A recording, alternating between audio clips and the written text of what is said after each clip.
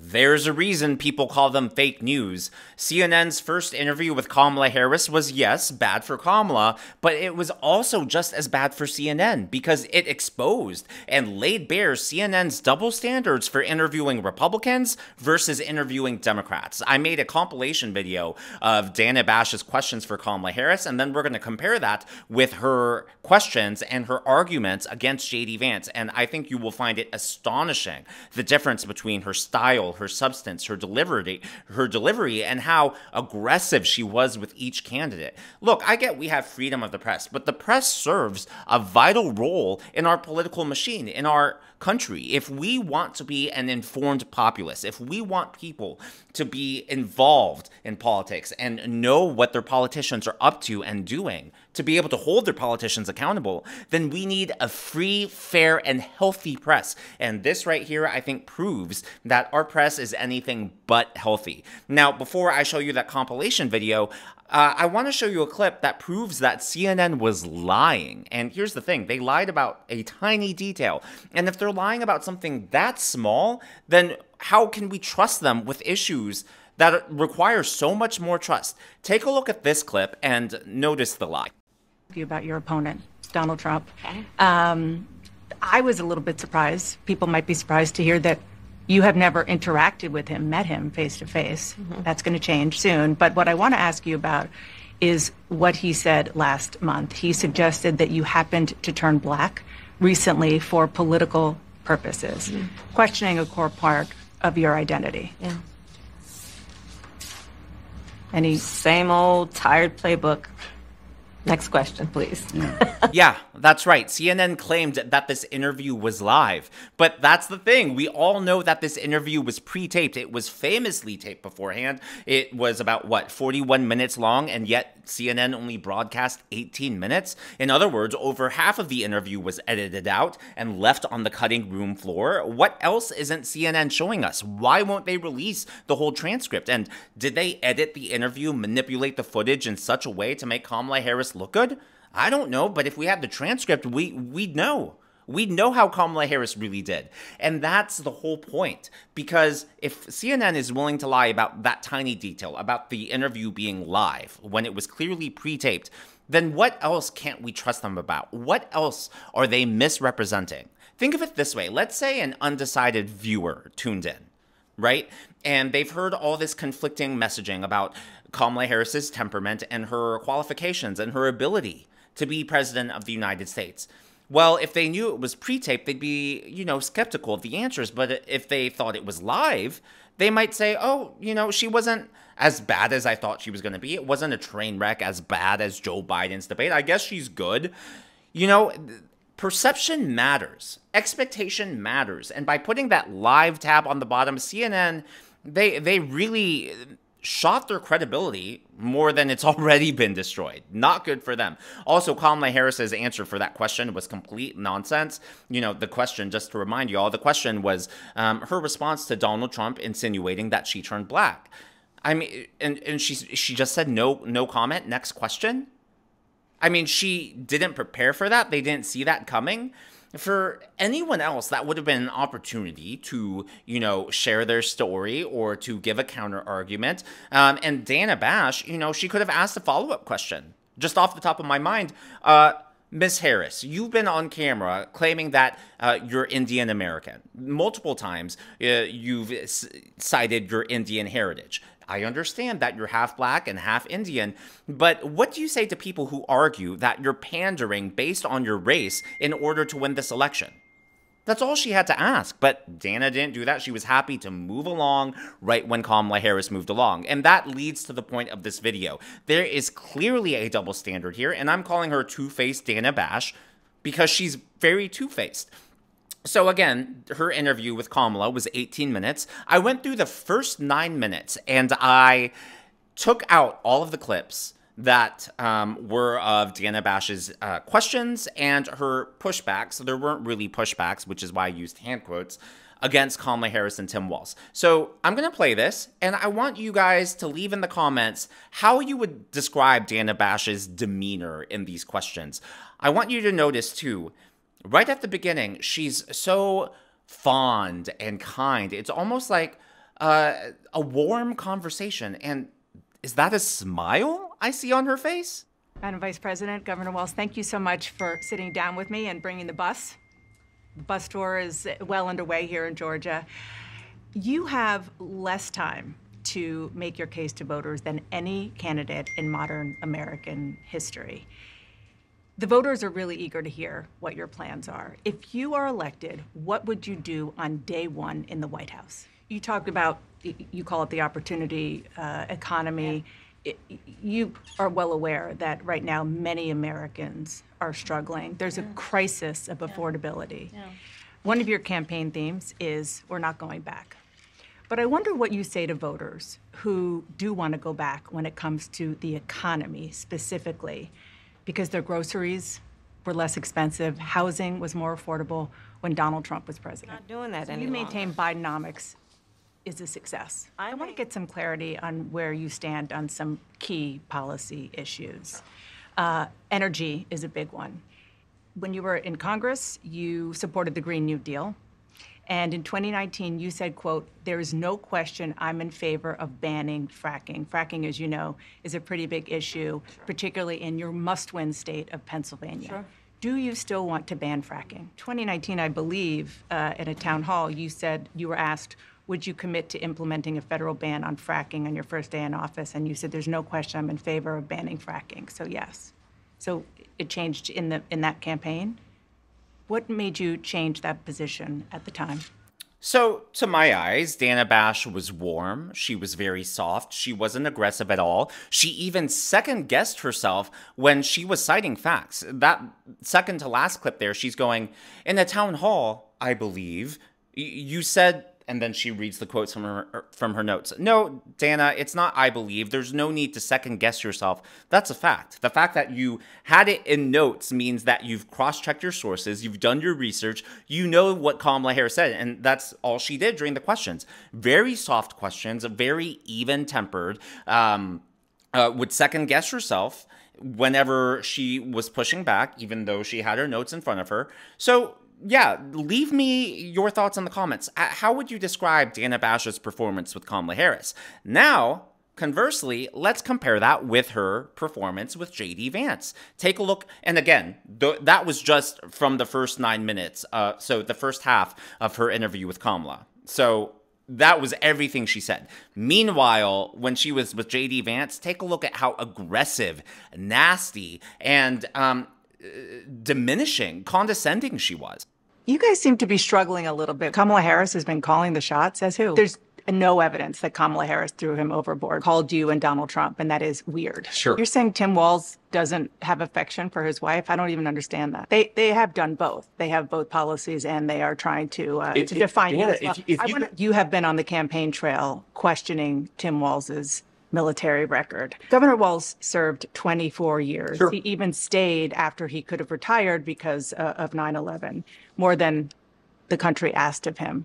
Do you honor his service? I will say that the Harris-Walz campaign did say that the governor misspoke. That was a month before the National Guard even announced that it was possible that they would deploy to Iraq, and it ended up being 2 months. He retired 2 months before they actually got the paperwork. You know, I've seen a lot of statements from veterans, including those you served with, saying it's just untoward to be criticizing somebody who served for 24 years. Donald Trump didn't serve in the military.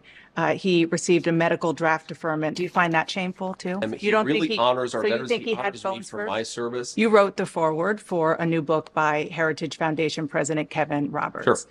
Of Project 2025, whether or not a Trump-Vance administration would allow mifepristone. Why is not allowing her to end that pregnancy helpful or supportive of expanding families like you want it to be? Fatal and could potentially hurt her ability to have more kids. Said she was almost a childless dog lady because she didn't happen to meet the right person until she was 40 years old. Another, Joan London, was offended that you don't think she has a stake in the future of the country because she doesn't have children. Kamala Harris has 2 stepchildren.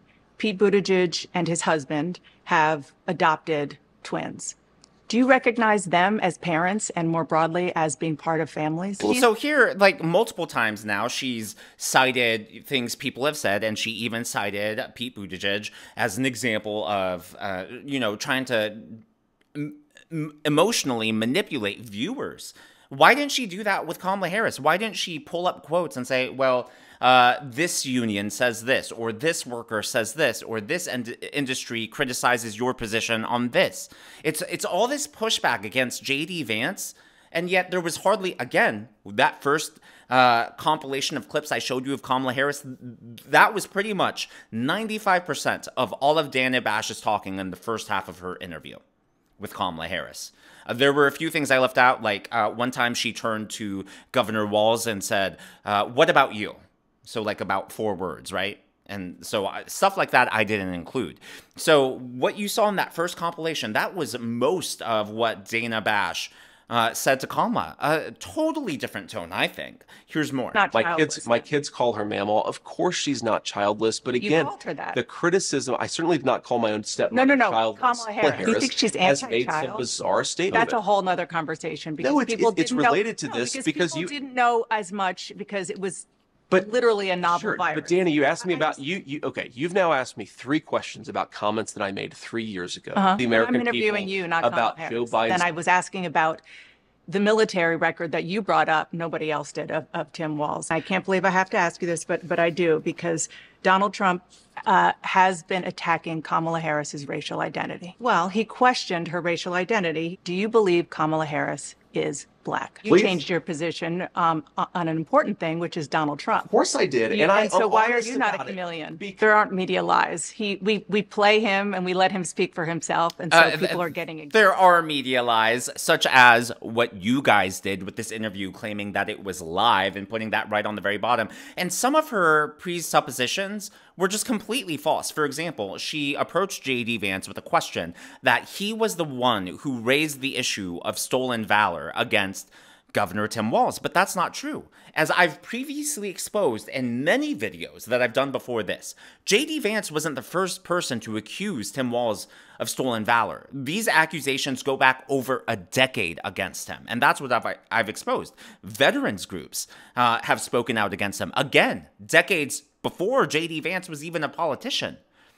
So all of that is just lies. J.D. Vance didn't bring it up for political points. It's an actual issue that people outside of politics have cared about. This goes back to all the way before Walz was even governor, back when he served in the House, when he was in Congress.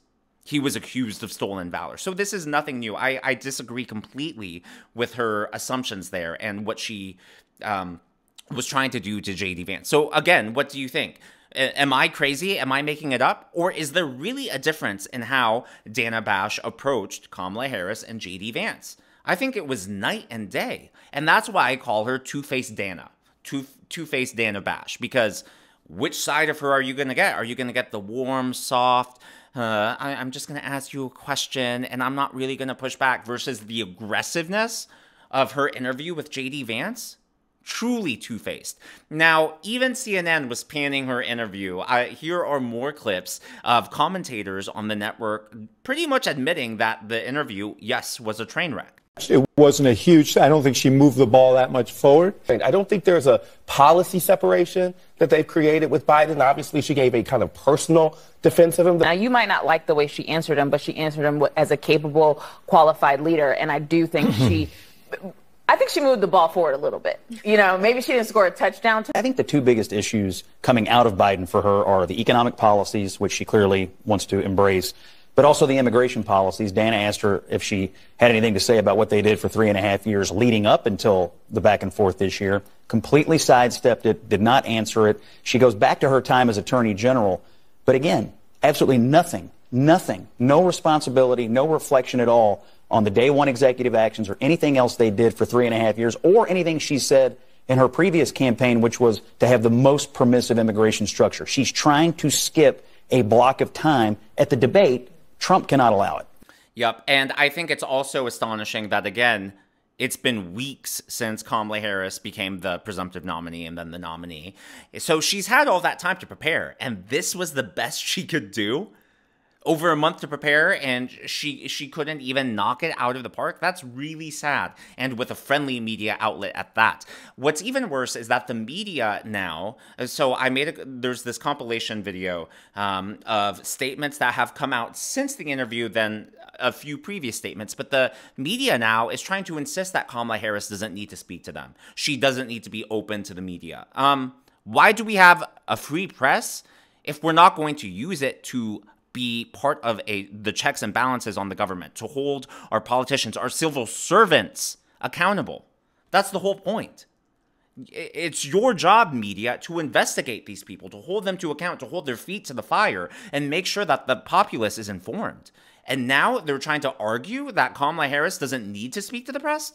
This is insanity. Candidates don't need us as journalists to get their message out. They don't anymore in this ecosystem. In the media, we're preoccupied with like how much access, how many conversations is she going to have? I don't know how much that matters. There is risk in talking to us. There's no doubt about that. Then you hear the criticism, oh, she has to do more interviews. She has to talk about policy. Insiders you're speaking to, they're sort of like, no, absolutely not. As a campaign hack, no. I love you all, but I don't want her talking to you all right now. Remember what Elizabeth Warren did when she ran back in 2020? She had a white paper for every policy position under the sun. And what happened? She collapsed in the primary. So there's a belief that perhaps you put more ideas on paper. That's a bad idea. The more details you share, the more your policies are going to get picked apart. Harris has changed this from being a policy election and more of like a movement, a cultural movement. It's a vibes election. Right, that's right. Policy, vibes. Vibes election? It's a vibes election. This vibes election that we're all feeling right now. It already felt like a vibes election before. I just have to stop there because my blood, I need to calm down. I'm too young for high blood pressure. Whew, calm down. Media, it is only a vibes election if you allow it to be. You guys are part of the checks and balances. You're supposed to be a government watchdog. If you don't interview the candidates, if you don't look into their policies, if you don't report on their policies, then what are you doing? What's your job? Why are you even there? Why don't you just go get a job and work for their campaigns already? Seriously. What a joke. Most elections are vibes elections. I think every election, frankly, is a vibes election. And I think there are really only two vibes that matter in American politics. One is hope and joy, and the other is fear and anger. Yeah, just a joke, a complete joke. And that's why Kamala Harris, as unserious of a candidate as she is supposedly doing so well, because the media is playing interference for her. It is such a shame. But as always, all of this is just my analysis and opinion, and I would love to know yours in the comments below. What do you think? Was there a difference between how Dana Bash, Two-Face Dana Bash, approached Kamala Harris's interview and Tim Walz's interview versus how she did with JD Vance? And that's the thing. This is just one reporter that, we have concrete evidence now because Kamala Harris has only done one interview. But if a reporter is able to do that to the politicians' faces, what else? What other biases are they showing outside of their interviewing capabilities?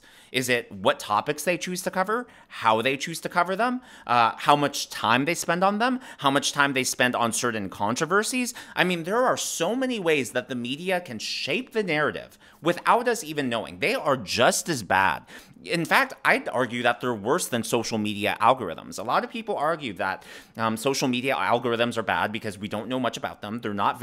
Big tech is not very transparent about algorithms, and that's correct. But neither is the media. There is a media algorithm. They're their own algorithm. And most people, even though they don't trust the media, don't realize just how deep this bias and how insidious and ingrained this bias truly is. And that's why we need to keep calling it out. Again, let me know your thoughts in the comments below. And if you found something interesting in this video, please share it with your family and friends. If you haven't already, please be sure to give me a thumbs up. I know it's a simple thing to ask, but it really does help me in the algorithm to reach more viewers like you. Be sure to smash that subscribe button and to check out one of these videos.